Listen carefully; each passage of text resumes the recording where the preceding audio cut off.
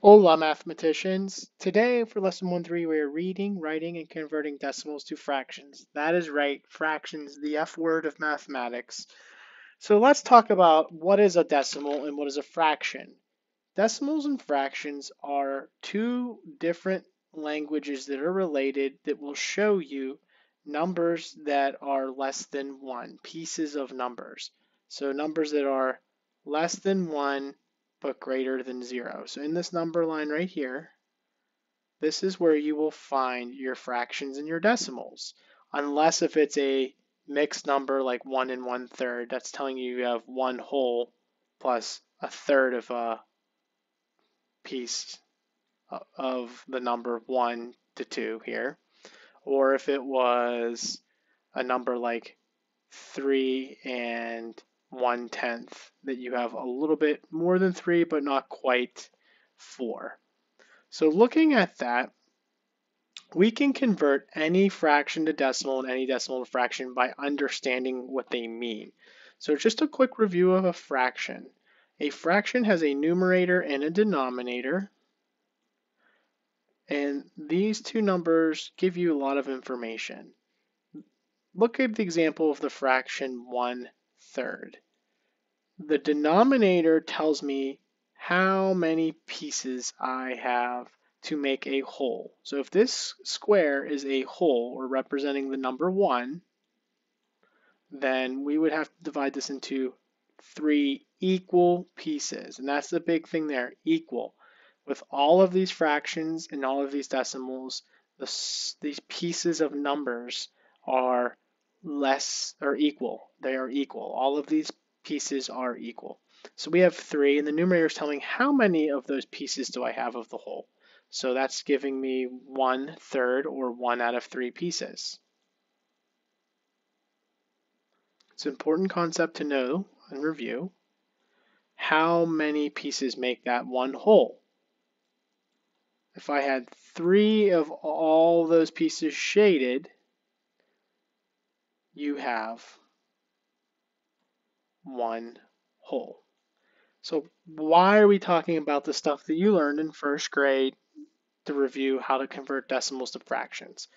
Well, I think if you understand that concept and can use this place value chart, you should be very successful today. Look at this problem here. A box filled with 1,000 cubes. Amy picks 4 cubes. How can you represent 4 out of 1,000 cubes?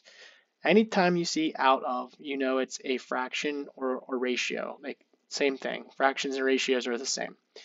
So 4 out of 1,000, we know our total pieces to have the whole. So if this is a whole cube that represents the number 1, we would need 1,000 pieces to fit the 1.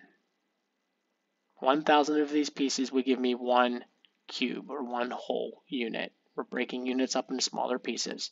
And we have 4 of them, so that's my denominator is 1,000 and my numerator is 4. So 4 out of 1,000 is read as 4 thousandths. You think of the place value. If it was just 4 out of 100, it would be 4 hundredths.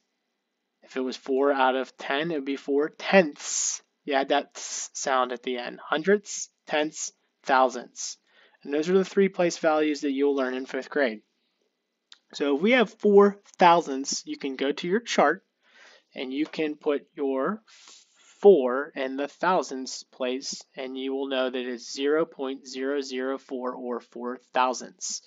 Why? Let's ask ourselves why. Well, the decimal system is a little bit different than what you're used to with the whole numbers, and the reason why is that these names, tenths, hundreds, and thousands, they go up from left to right instead of right to left. Remember, it goes ones, tens, hundreds, thousands, 10,000, so forth. This is telling me, though, that these numbers are getting smaller. The pieces are getting smaller. And let's talk about why.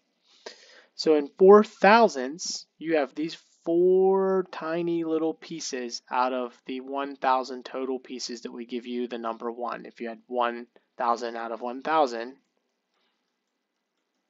you would have 1. So the relationship about the relationship in each period goes times 10 as you go from left to right. And to prove that to you, let's look at this cube again. If I had 10 times 10 of this 4, I would have 40 cubes. 40 cubes would be 4, I'm going to do this in red, of the rods. Remember, the rods are the ones that go up and down like that. I would have 4 of them. And that would give me 4 pieces that are equal in number and value. How many of those rods do you need to make a cube? You would need 100 of them, right? Because there are 10 in each of the square. I'll put that in orange, which we know is hundreds blocks, but really when you're thinking of decimals, those are tenths because there are 10 of those slices in this one whole cube. So I would need 100 of these rods to fill up the entire cube, but 10 of these squares or flats to fill up the entire cube. So 4 thousandths times 10 would give you 400. So if I did this times 10, I would have 4 out of the 100 pieces I need, 4 of these rods. Do you see that? Let me repeat that again. If I times this by 10, I would have, so 4 here times 10 would give me these 4 rods, which would be 400ths, because these rods are 100 of those rods you need to make up this whole cube. If I would times these 4 rods times 4, so these 4 pieces times 4, I would have 4 tenths, or 4 total of those squares. So it's kind of like working backwards in your mind a little bit. If that's confusing you, that's okay. Sometimes it's a little bit easier if you just learn it, the process, before you learn the reason why and the place value. So let's look at the process here. This is a place value decimal chart. You could draw this very easy on a piece of paper. Really all you have to do is make a couple T-charts, and then you know the tenths, hundredths, and thousandths. This will help you write decimals, read decimals, and then write fractions. Let's look here how we could do that. Let's practice first with reading some of our fractions. Some of our decimals. So if I had this decimal right here, you read the number to the right of the decimal place, and then you say the period. This is 2 tenths. What if I tried this one? We would say that's 2 hundredths.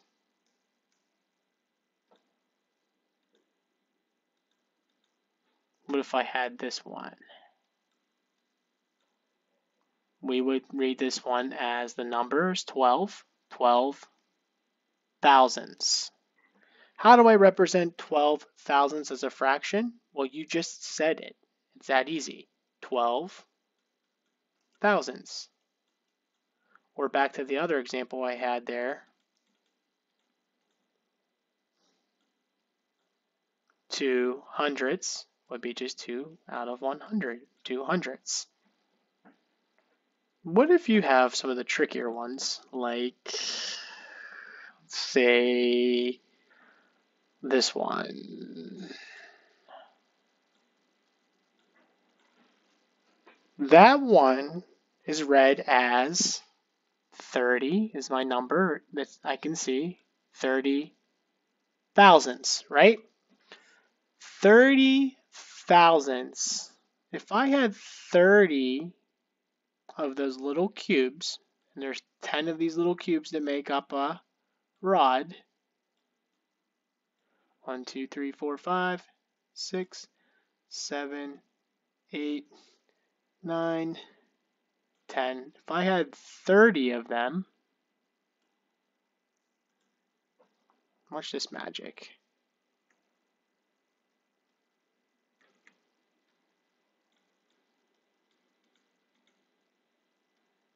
How many groups of hundreds do I have?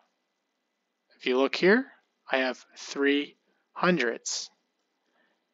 You might say, well, why is that not 3 tens, Mr. Hoffman? That's how I've done it in my brain all of these years going for place value. Well, when we're looking at the decimal representation, remember that those rods are hundreds, because if we thought of decimals in the thousands, because this period here is the thousands, that means that we broke this cube, this one hole, into 1,000 little pieces. Remember, we did that into 1,000 little pieces. This period is 1,000, so 1,000 would be 1 cube.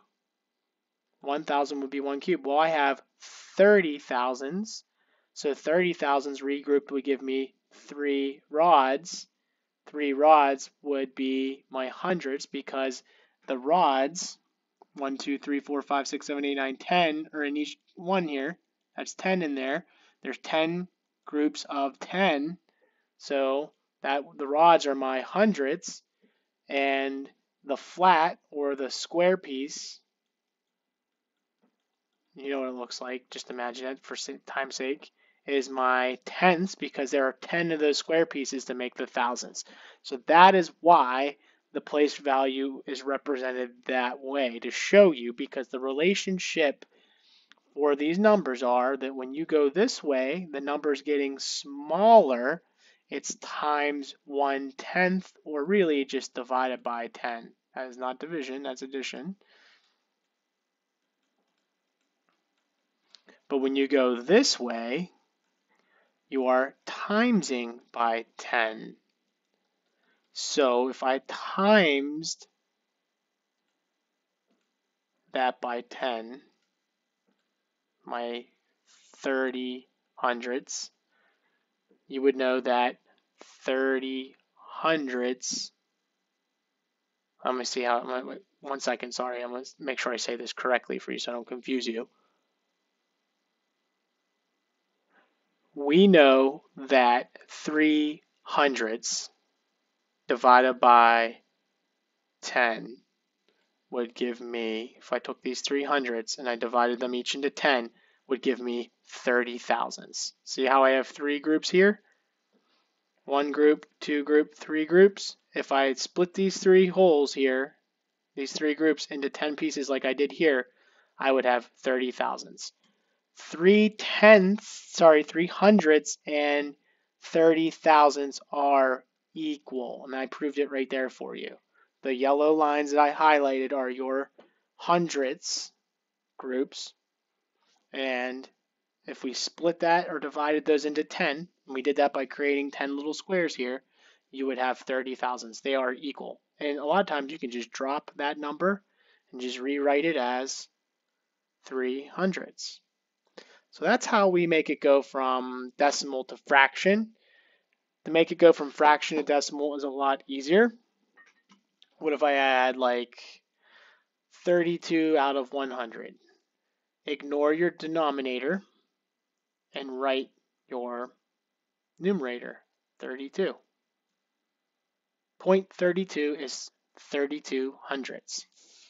What if I had 150 out of 1,000? And all of these denominators are always going to be 100, 1,000, 10. All of them are going to be powers of 10, because we're in a base 10 system. 150 out of 1,000 would be 0.150. 150 thousandths. 150 thousandths.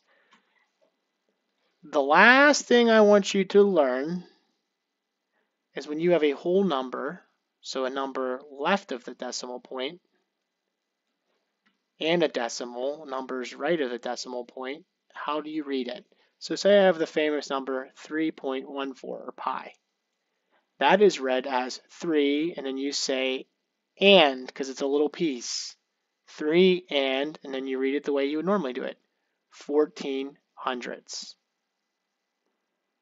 So today, my recommendation for you is, if you're struggling with this, is to write that place value chart, and that'll help you solve the ones that you're doing. It's a simple conversion. Good luck, mathematicians.